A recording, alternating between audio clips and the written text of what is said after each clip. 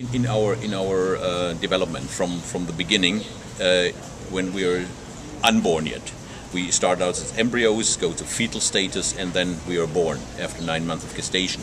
And in the beginning, we start out with stem cells, embryonic stem cells. Later on, it's a diversification. So the stem cells diversify. They know they will get heart, they will get liver, they will get brain, whatever.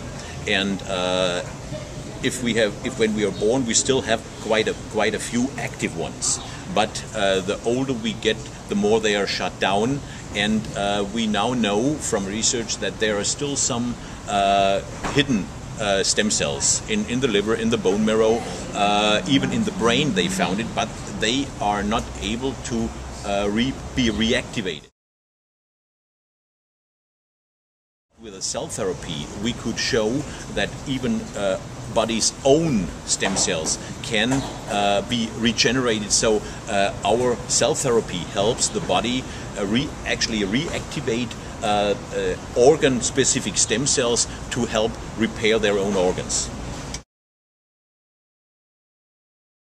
We started out with cell therapy in 1976. In patients, we're doing that since 1982. And since that time, we did thousands and thousands of patients from all over the world. The older we get, the sicker we get, the degenerative diseases come. It depends on environmental causes, toxins, our lifestyle, whatever. And the cell therapy is repairing. It's not what would we say rejuvenation. It repairs what can be repaired. That means if your gene subset allows you to be 100 years old, and we normally do from the beginning everything against that we don't get that old through our lifestyle. And with the cell therapy, we can partially rebuild, regenerate those defects. And for example, heart diseases or kidney diseases, or especially liver diseases, we can boost the normal activity of healthy cells and get the body to help repair itself.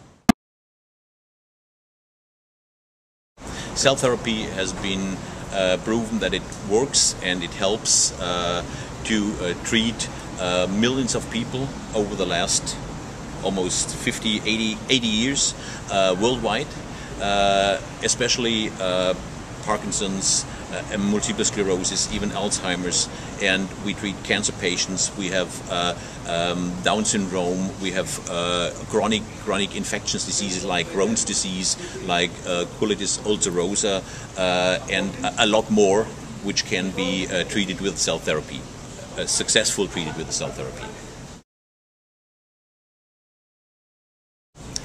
Cell therapy can repair mutated DNA of defect cells if they are chronic infectious, or if they are cancer cells. In some cases, they even can reverse cells which are just on the brink to being cancer cells.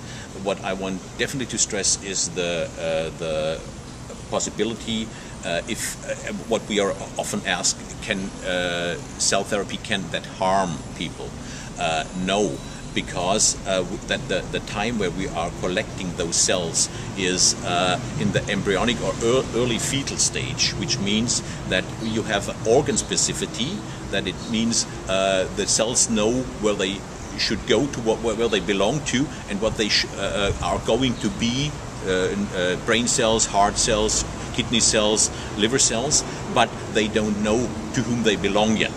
So if they belong to sheep or belong to humans, that's why we don't have since 1982, since we treat patients, we have never any rejection about the cell therapy. I think the cell therapy is it will be the gold standard in the future, in my opinion, because we are treating not symptoms but causes with the cell therapy, and the treating only symptoms will definitely lead in the wrong way. It makes people only get sicker, because we are not machines where we have spare parts put in, but we have always to see the people as a human being, as a biosystem as a whole.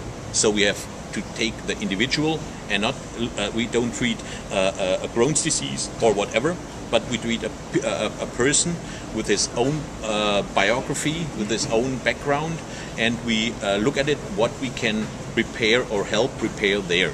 So we are just treating causes and not symptoms. Awesome. Thank you very much.